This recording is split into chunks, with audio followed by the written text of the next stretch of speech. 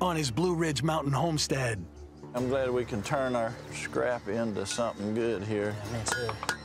Eustace Conway is fighting to protect his wilderness sanctuary from an encroachment of real estate developers. I don't want development here. It's just going to ruin my water supply, ruin my life, ruin my world. He spent all winter working to pay off a loan on a key plot of land that buffers him from the outside world. But now with the final payment deadline fast approaching, he's falling short. Well, we just need to keep working piece by piece, minute by minute, making money. Yeah. That's all we can do. So far, he's liquidated much of his estate and is now relying on his blacksmithing skills to churn out hand-forged items for sale. We've been building all kinds of little hooks and wall hangers, mementos, curiosities. But with the small-ticket items failing to bring in the cash they need, budding bladesmith Raleigh's proposed an idea to boost their bottom line. Raleigh's dabbling in this knife making. It's a more challenging product, but if we can make enough of them and get in production, we can actually make this land payment. Oh, yeah. This is going to be the quintessential production style knife. You've already got a handle there. Oh, yeah. So you've got a handle. All you have to do is forge out the blade.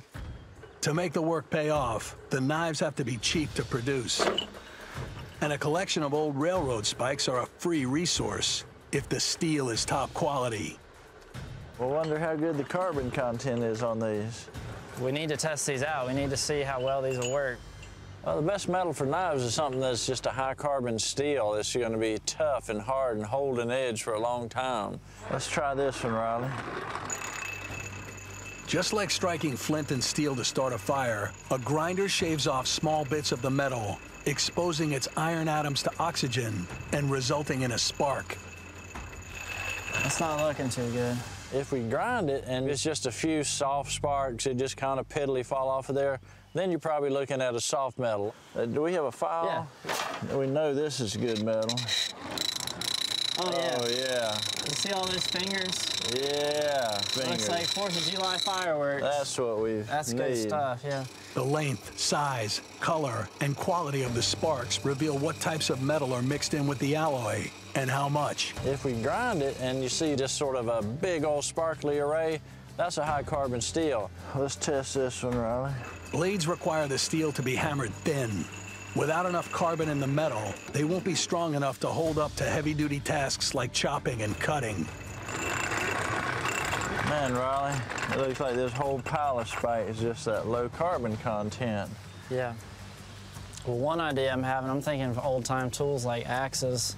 You can weld in a high-carbon piece, so you've got high-carbon steel inserted into a low-carbon body. The low-carbon railroad spikes can be upgraded by splitting and fusing into their core pieces of higher quality metal. The process is time-consuming, but cost-effective if it works. Yeah, I've got enough files that we could cut some pieces of files and put them in there. Yeah, my payment deadline's coming up real soon. I'm hoping in the next few days we can make 15 of these knives. The plan is to turn recycled old railroad spikes into big-ticket knives for sale and to use the money to help pay off Eustace's land loan. But before they can forge the blades, they need to upgrade the scrap metal by grafting it together with steel that's strong enough to hold an edge. If we can get a good piece of high-carbon steel inserted in between the pieces we're splitting, we're going to have a quality knife. The railroad spike will form the handle and body of the knife. A high-quality bit will form the blade. But first, the steel must be split so it can nest inside. We want to split this thing right down the middle so we can have an equal amount of steel encapsulating it.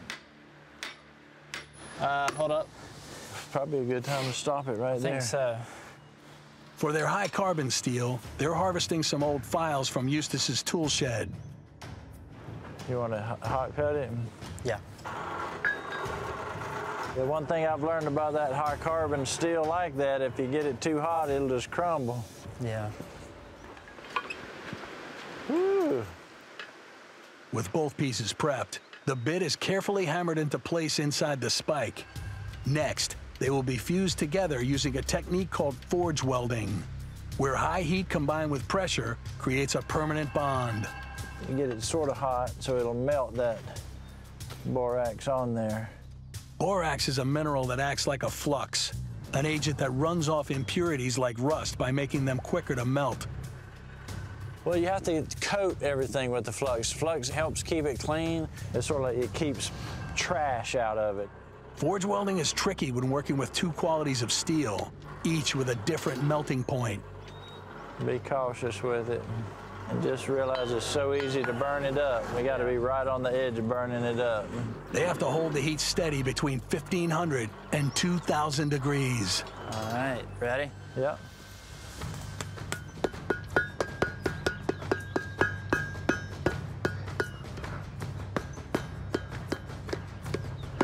Hey, you're better at shaping a knife, you take it.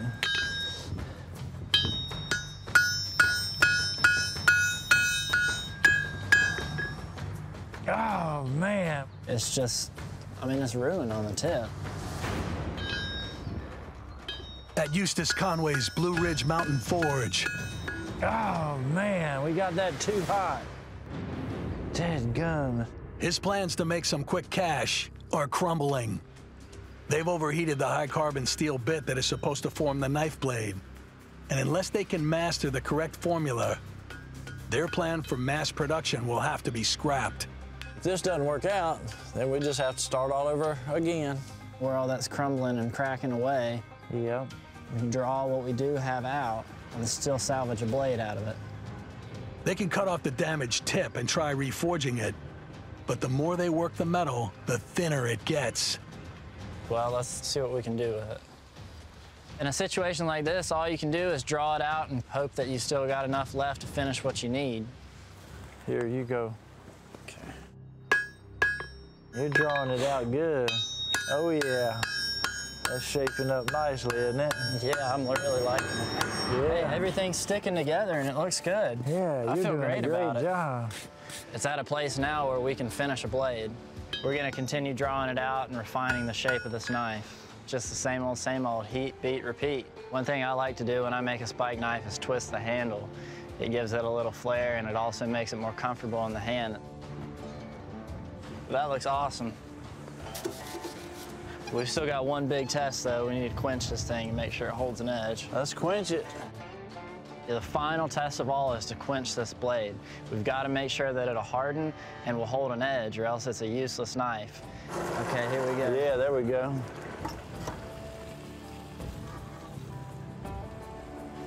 It worked. It didn't warp, it didn't break, the metal didn't separate. We did it. Nothing left to do but polishing this thing up, seeing how it looks. I'm pumped about this knife. Well, it's throwing some sparks now, isn't it? Yeah, it is. Is that your acid etch there?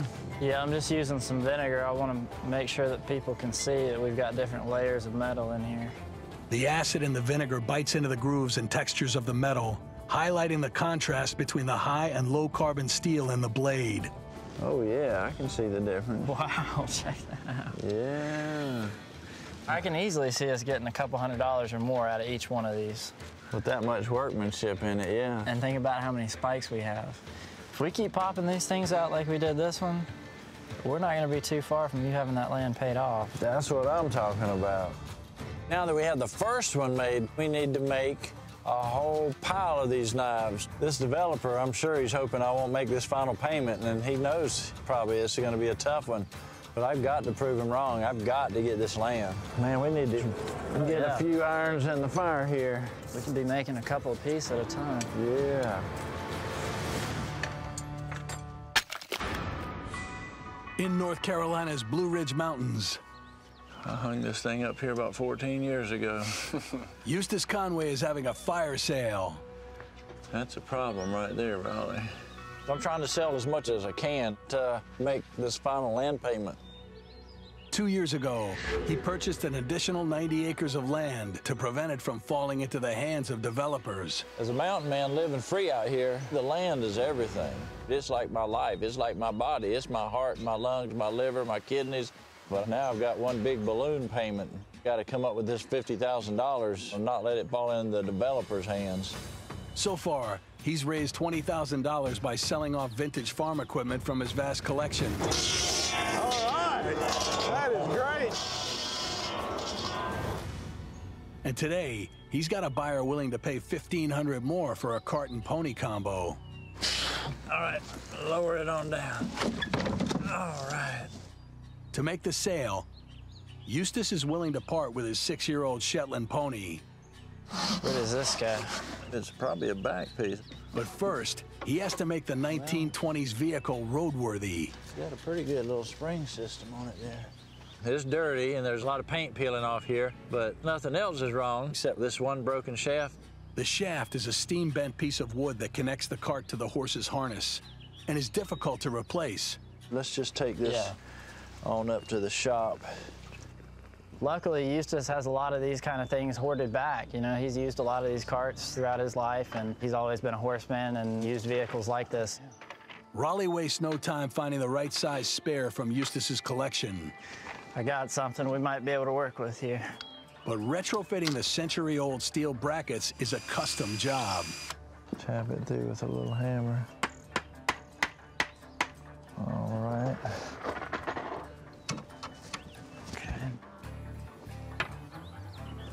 So we're 3/8 of an inch off. If we bent both of those bolts this way, Right. so that it could slide back. Heating the metal to 1,500 degrees makes it malleable enough to stretch. All right. And hopefully this will be good. Let's see about getting that other side. You about ready? Yeah, I'm ready. Okay. You think that's it? All right, let's try that. Oh, yeah. Did we do it? I think so. It's, Heck yeah. it's close enough it'll reach now, so let's try to line up the whole thing. Oh, buddy, it's about to make it. There you go. Yes, sir. Oh, yeah.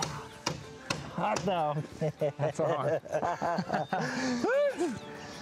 Yeah, that's what I'm talking about. With the new shaft in place, they reassemble the seat Sweet. and give the whole thing a fresh coat of paint. Once we get a coat of paint on this thing, it's looking sweet, better than I imagined it could look. So I think we're ready to let this thing dry and hook up Little Joe. I've got one animal that matches up real good to this cart, and it's Little Joe.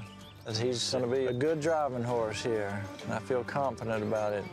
That thing looks sweet. What do you think, Riley? Looks good. By restoring a 1920s pony cart and rigging it to a 6-year-old Shetland pony named Little Joe. The pony cart is great because it's easier and less intimidating for smaller people like children. All he has to do now is convince a potential buyer that it's the right setup for his 10-year-old daughter. Good to see you. How you been? Hey, Tosh, how are you? You doing okay? Yeah. And right now, he needs every dollar he can get if he's to pay off his land debt by spring. She is excited to see him and that cart. Well, let me show you. Awesome. What era is this from? Gosh, it's probably like 1920. Perfect. Yeah, solid floorboards. And the springs are real nice. You're gonna have some fun on this thing, Tasha. You ready? Yeah. Come on, boy. Good boy. See, I have to talk to him and I watch him. I watch his head, watch his ears, see how his ears turn back a little bit. He's listening. I'm gonna ask him to go to the right. So I'll pull on the right just a little bit. I just pull on this rein here. Aw. It's important to teach the young people. You know, keeping alive these old traditions and helping people celebrate them. Aw. See, I still want him to go to the left more, so I tell him again, aw, aw, and then I'll say right there. See, that tells him to straighten out. That's where I want him to go, right there. You like it? You do? Good. Seeing my daughter in the cart, it reminded me of being in the cart with my grandfather when I was a child. You having fun? Yeah. You want to try him? I do. For her to have that experience like I had with my grandfather was just amazing. G. Remember now, don't run over Eustace. It was really nice to see the two of them having a fun time. And that's really what this is going to do for the family, is just give them a chance to be together and bond with the horse. And Kelly can share his childhood experiences. Hello. You don't like him, do you? Love him. You did a fine job. I'm really pleased. Makes me Leave him happy. here, take him home. What do you think? All right, I'm gonna pay the man. We're gonna have to get out of here quick before he changes his mind. It's a good thing. It's going to help me pay for the land. I hate seeing my pony go, but it's just the way it's going to work out. In the North Carolina wilderness, There we go. trainee homesteaders Ashley and Harrison are holding up their end of an important bargain, trading their labor in exchange for survival lessons from a mountain master. You guys getting the chickens fed? Hey, good morning. Good, good. Need to get you guys a wood heater for your building. Yeah. I've got one I found over here. Cool. Let's do it. Without an apprentice this season, Eustace Conway's taken the couple under his wing since they left the modern world behind 4 months ago and moved to the land next door. Let's head on down this way. It's just a really cool trade because they want to learn the old mountain man ways, and here at Turtle Island, I need all kind of help. I've got an old stove down here. I think is probably 100, 150 years old. Oh, wow. And it's still working? Oh, I think it'll work. We'll find out. We got to dig it out here. Last week, Eustace helped Harrison and Ashley repair a rundown cabin on their property. And while the new siding makes for a warmer shelter than the tent they used in the summer, How about it? Nice. Wow. You guys are in the dry. the four walls alone aren't enough to fight winter's oncoming freeze. It's been insanely cold. Temperatures have been dropping into the single digits, and we need heat immediately. It's heavier than I thought. Yeah. I think all the parts are here. Seeing this leg is a little wobbly. What about the other legs? Are they tight? I think these left too need a little bit of. We tighten those legs up, and the stove is almost as good as new. Heat, it sort of expands it and sort of burns the rust out or loosens the rust up, and you can break free the nut from the threads. It's better than it was. It's definitely tightened up some already. That's good. The stove is an easy salvage job, but to get it running, they now need to build a chimney. Eustace's plan is to build it for free, using a naturally fireproof building material called cob and remnants of stainless steel stovepipe he's collected over the years. See, we're gonna need the straight section for going up, so we'll probably have stovepipe coming up. If we have to get height, we'll have a couple of them going up, and then it's just a matter of bridging over to the wall. We're in a hurry to get this thing in tonight, so we're gonna try to get every base covered that we can. Now we need to put together some cob. I know it's probably going to take a little bit to get everything working. I'm not exactly sure how it's all going to piece together, but I'm hoping that we can make this work. That looks like some good clay. You feel how it's kind of sticky? It sticks together like that. It's got a kind of a clay base to it. And that's what we need to make a big stovepipe. Grab a couple buckets and a couple shovels. We'll see about digging some of this out. So what else do we need to make this? We need sand and some kind of straw or hay or hair. Cob is basically a recipe with several ingredients in it, and fortunately we can get all of the ingredients right here at Turtle Island. I've done some work in construction, kind of basic building, but I've never mixed cob before. That's really new to me and something I didn't realize really even existed. Next, we need to get the sand to mix with this, because we need 2/3 sand, 1/3 clay, so we just need a bunch more sand. Cob is a mixture that you can get directly from the earth. That's why early people used it so much. Let's call that good. The final ingredient is a strengthener that Eustace happens to have over on the farm. Hey, buddy. So we want to get this hair. We'll just get a collection of it over here. Is that it? Yeah, this is the hog hair. See that? That's stiff, strong hair. Eustace is definitely a pack rat. One of the keys we've learned about homesteading is pretty much hanging on to everything we could possibly need, because you never know when you could use it. Better head on up there and get the mix going on. We got sand, we got clay, 2/3 of this and 1/3 of that, so start mixing. Oh, it's getting cold. Oh yeah. Wait till you get to dancing. What do you mean? To get this really mixed up good, we gotta put water in it. And you gotta take your shoes off and just kinda use your feet and your body weight just to mix it up real good. You're kidding. No, I'm serious. That's the only way to really do it. You can use all the weight of your body. That's really the best way to mix cob. I don't know about that. I already can't feel my toes. Yeah, just go ahead and start mixing that in a little bit. Ooh.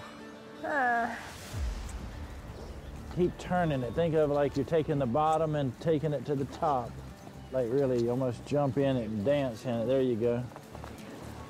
Kind of feels like running around on the beach with a bunch of seashells with bare feet on a really cold day. It's not that easy to mix. While you're dancing, just get you a cob and start making a cob so you can use your hands and your feet at the same time. At first, the mixture felt really mucky, but after adding some water and working with it, mixing it real good, it started sticking together really well. And when you get one made, just let me have it. Does that look good? Yes, perfect.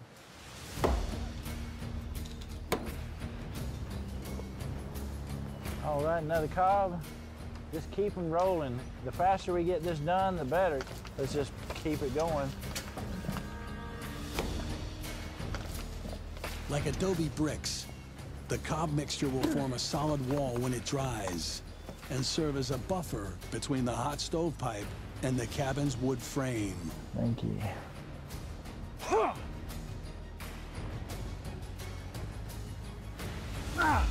I think it's about time we could put the pipe in. Getting close here.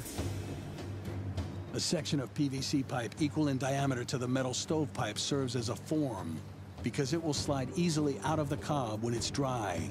We have to make sure to put around a foot of cob around the pipe as a whole to keep that heat insulated. All right.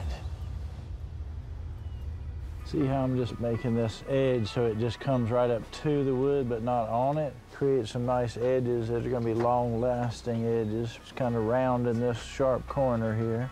Nature likes the stuff to be well-rounded.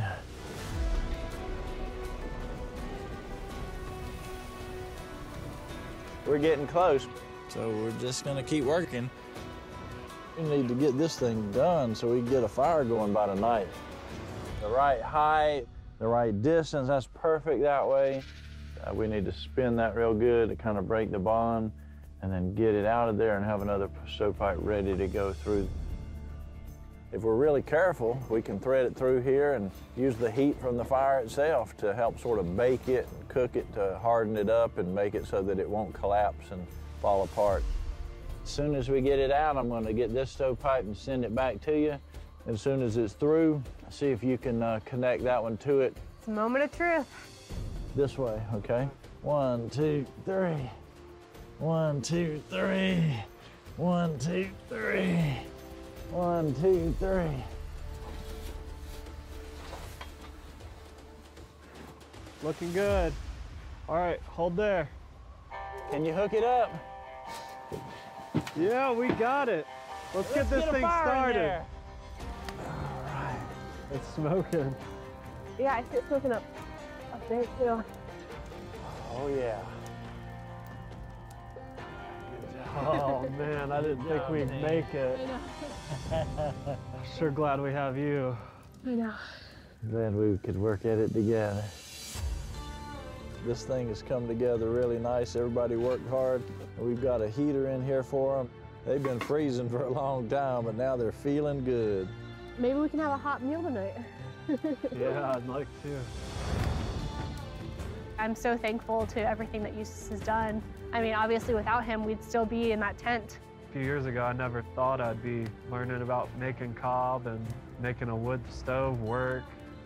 It's a lot of work out here, but every new skill we learn helps us learn to adapt to our environment, and the cob is a new one to add to our arsenal. Well, I see you're good and warm now. I think I'm gonna head out. I look forward to having your help again. Absolutely. Bravo! A lot of stuff that I learned from the elders, and I want to honor them and just honor the whole tradition that's as old as life itself of passing it on to the young people. In the snow-covered Blue Ridge Mountains, 1, 2, 3. Eustace's neighbors are holding up their end of the bargain. They're helping me, I'm helping them. It's a good relationship.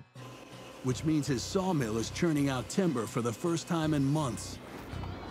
Nice to have some help.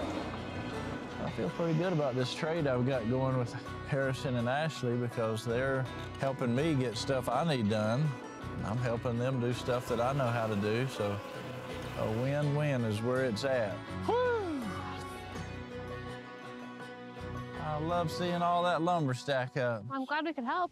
Teamwork helping team, you know? But the day's work is just getting started because the young homesteaders have a problem up at their cabin that they'll need Eustace's skills to solve. We have to carry up all of the water that we use.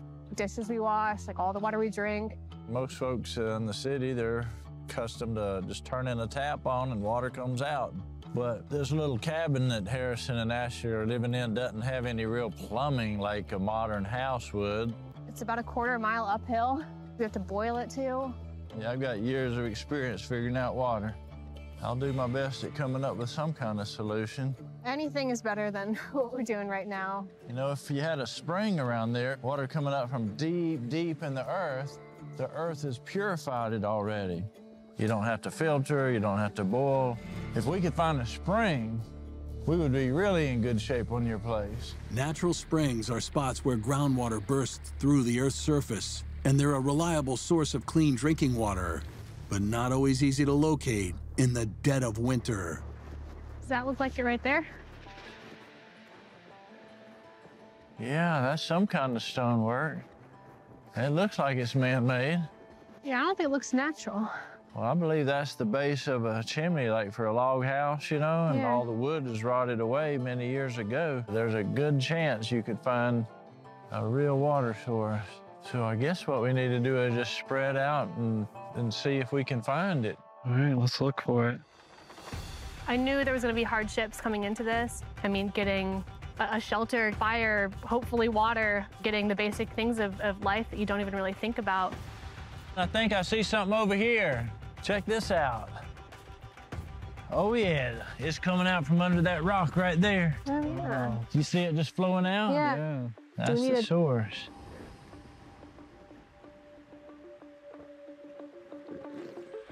This is the real deal right here. So I think the biggest question is how are we going to get it all the way up there? How are we going to get it up there? So now we found a good spring, but we still have the problem of getting the water up to the cabin. The distance is an issue, but so is the 30-degree incline. It'll take some engineering to create enough pressure to push a steady stream of water up the hill. Luckily, Eustace is full of mountain man ingenuity. I'm pretty sure I put it in this shop somewhere. And he saves just about everything that one day he might be able to repurpose. I'm not sure I know exactly what I'm looking for. Yeah, I'm probably actually gonna have to find it myself because I don't know what I even put it in. You got a lot of stuff here. Yeah, a lot of it needs to be put back in the right place. I really have a lot of stuff here. Oh, wait a minute, I think that might be the right box right there. Oh yeah, it says on it, ram pump. Invented around 200 years ago, the ram pump is a primitive hydraulic device that uses the kinetic energy of flowing water to create enough pressure to push it up a hill. It's called a ram pump because of the ramming effect of the pressure. Yeah, I was expecting something a lot bigger than this. I'm not sure what I was expecting when I saw this ram pump, but this is definitely not it. It's a lot smaller. I really have no idea how it's gonna get all of this water up to our house. The pressure is gonna come from gravity, from water going downhill. The tank will fill up with water and pressure, like more and more and more and more and more.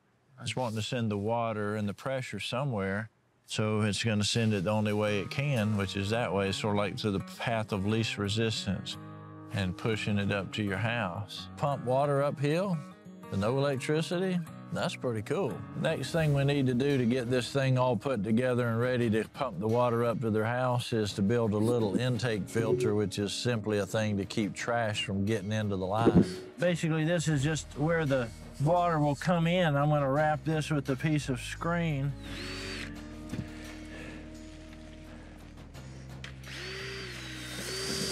It's pretty secure. Right on. Tie this up here. So this is the last piece of the puzzle here. Yep. See if we can make it up that hill. We'll go put it together and see what happens. Great. All right, let's do it. Yeah. So this is what we have to have submerged. Basically, we want as much water around this as possible. This is our intake filter. That screen will keep leaves and stuff from getting in the holes. We need to put this down in a puddle, and that puddle's not deep enough right now, so we need to dig it out. The key to maintaining enough pressure to push the water up the 30-degree hill is to keep a constant flow through the intake filter. And so now we just need to bury this filter down in the puddle. We could take these rocks to build a bit of a dam right here. You guys got that looking great. And we've got a full flow here. You see how much water's coming out? Oh, yeah. You can't get any better than that. Once we have the intake filter in place, we're just gonna lay the pipe all the way down to the correct amount of drop to get down to the pump. The pump uses gravity to build pressure that pushes the water uphill. I'm guessing that the cabin is about 80 feet up, so that means we need about 12 feet of drop. How close are we? Only a couple feet. A couple feet further we need to go? Yeah. Hopefully my calculations will work out, but I'm just kind of looking up and guessing how high a tree is and guessing that the top of the tree is about the elevation of the cabin. A good run of pipe there, I think that's all we need. Try it out and see if it works. The way we're gonna install the pump is just hook it to the pipe coming down the hill and have it sitting on the ground basically with some rocks to hold it steady. When that pressure tank pumps up, we'll have like 30 pounds of pressure pushing it up the hill there. Hopefully that'll make it up to your house. We'll find out. We just need to get some water to right here, test it out, and see if it works as good as I think it's gonna work. Could you go up there and just connect that pipe to put the water down through here? Yeah, sure thing. Just give me a holler right before you connect it. I'll go ahead and open this line here.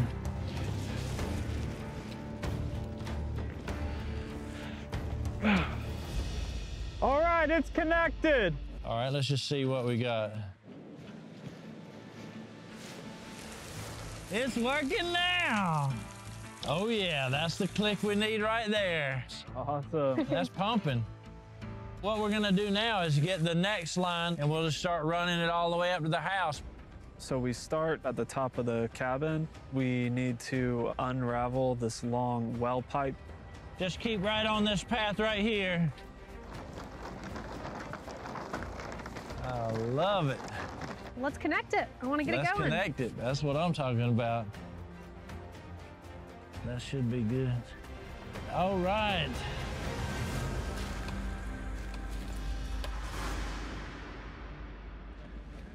I really hope it comes out. No, me too.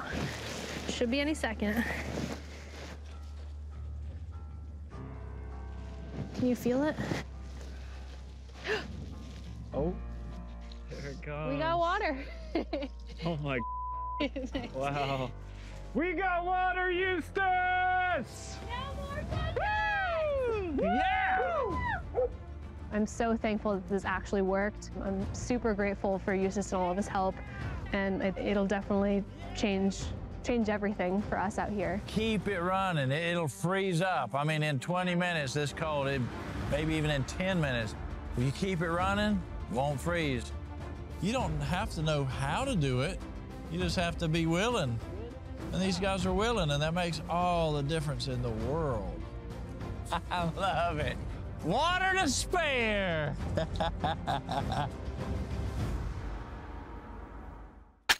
In North Carolina, first-time homesteaders Ashley and Harrison have made it through the winter with hard work. I'm gonna start a fire. Okay. and a lot of help getting a handle on the essentials: heat, shelter, food, and water. The water's been a huge help. We're not having to hike down. It's not taking half our day. I mean, we've been able to do so much more lately. Winter has been extremely hard. We wouldn't have made it without Eustace.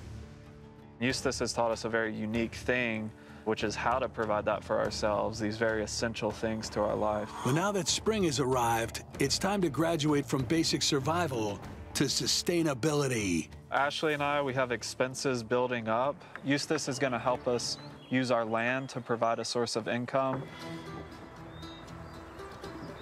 Eustace is an expert at turning a raw mountain wilderness into a home. He's been living here on his own terms for the better part of 3 decades. And the secret to his success is knowing how to read the forest. This looks like a good spot. I see a bunch of downed trees right there. Last night, a giant windstorm blew through the area, leaving behind a giant opportunity to clean up. And how was it for you guys in that big storm? It was windy. But our cabin stayed all good. Yeah. Good. Let me just show you what I'm seeing right here.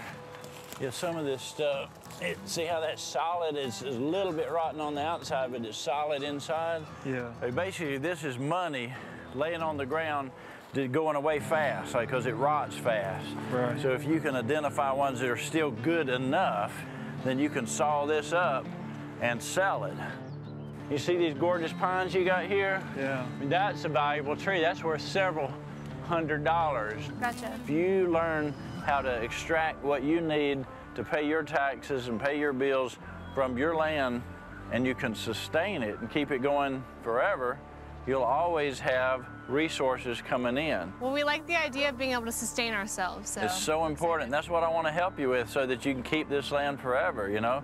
Let's see if we can start sawing some of this up. Yeah, let's do it.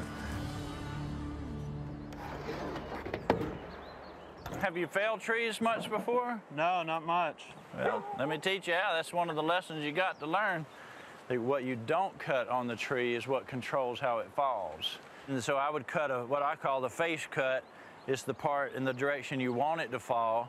Your second cut, intersect it so you can take out a slice. It looks like a piece of watermelon. I'm just going to stand here and be ready to help you, okay? So. Okay.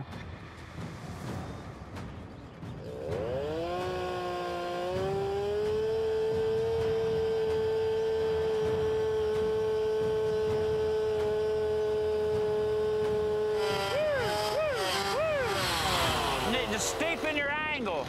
Yeah. I see that Harrison's a little bit afraid of that noisy thing, but I'm going to teach him how to do it and how to do it right.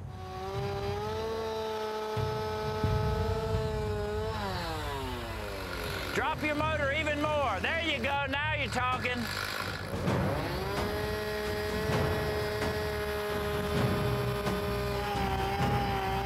Woo, that's good. Now back out of the way. Good job. Thanks. Let's work this one up, and then we'll get you to get a bigger one. Harrison is on a roll, harvesting his own green gold. Which way do you think it's gonna fall? Looks like it might fall in line with that sycamore tree. Sounds good. I bet you can do it. Thank you. Just this morning, he and Ashley have harvested nearly half a dozen trees from their land, which can bring in $400 a cord for firewood.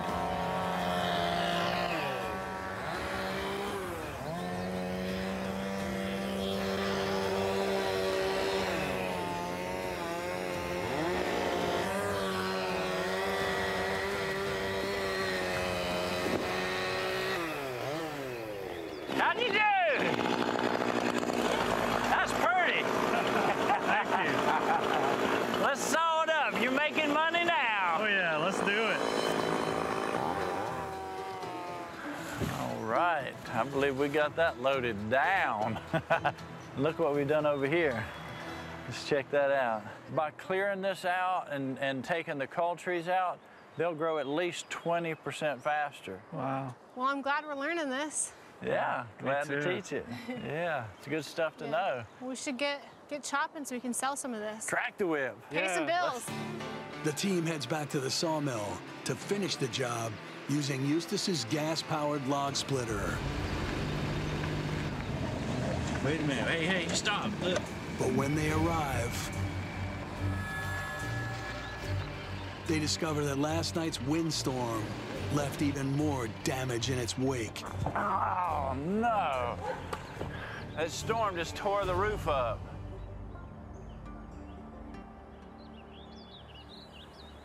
Daggone. Yeah, that does not look good. Wow. Branches right through the roof. Oh, man. We're gonna have water pouring through that roof.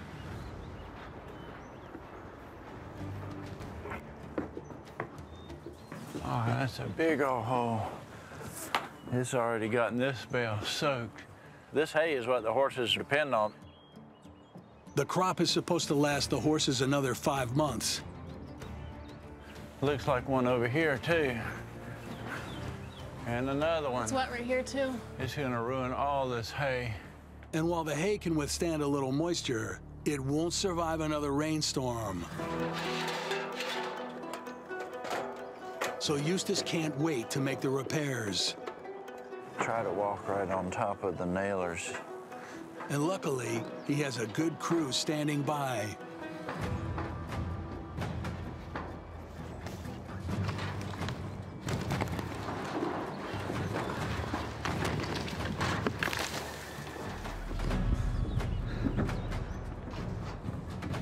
That tin is slick. Be careful. What do you see up there? This looks real bad, Eustace. Oh, no. What's the damage look like on the other side there?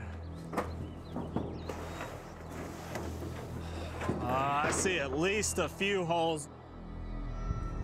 While tin roofs are more durable than most, they're difficult to patch. The best fix is to add a new underlayer of corrugated metal. See, basically we need to pry up these 2 nails to get this piece up underneath. You always have to shingle it over so that the water just keeps going down.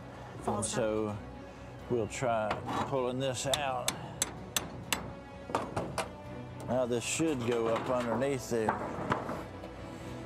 We have to get it up to where it sits on top of the other nailer. See, now it doesn't matter if it leaks, because it'll leak onto this piece of metal, and then it'll just keep on going down. Perfect. All nail holes have to be caulked to make the gaps watertight. Yeah, just get them good. Really push it down in there, push it down in the hole. You want that water just to shed off of it. We've got to get up there and get that biggest one. That rain could be coming in any time, and I don't want that hay to get wet. That's right over that big bale of hay. We're going to have to rope you up on that other side. You see how steep it is? The hardest job is still ahead, to fix the steepest side of the roof.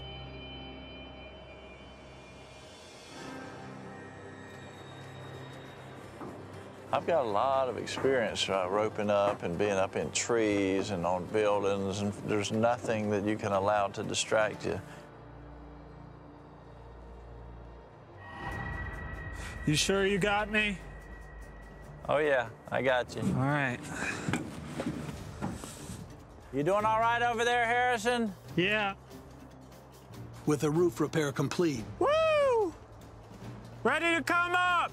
they've avoided the double blow Come on up. of another mountain storm.